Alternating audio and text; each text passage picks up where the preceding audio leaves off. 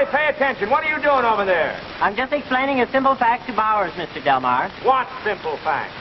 Merely that in direct-view electronic cathode ray tubes, such as you find in our DuMont sets, it is possible to increase dimension without image disintegration or loss of definition.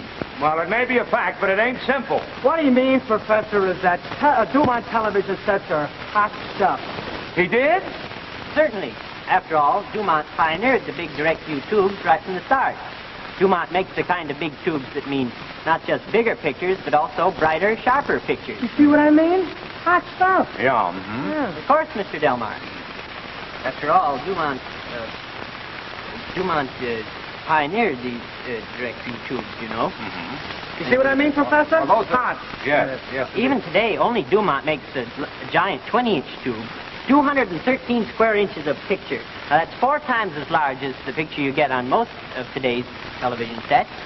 And yeah, you understand? Yeah, you know, you always have to have a little brain to understand. Yes. And you do have a little brain, don't you, Professor? Oh, well, certainly, Bowers. Yeah. No, Mr. Delmar, even today, I mean, DuMont television receivers all have FM radio as well as television, and that's another sign of DuMont quality. Well, that certainly is very sensational.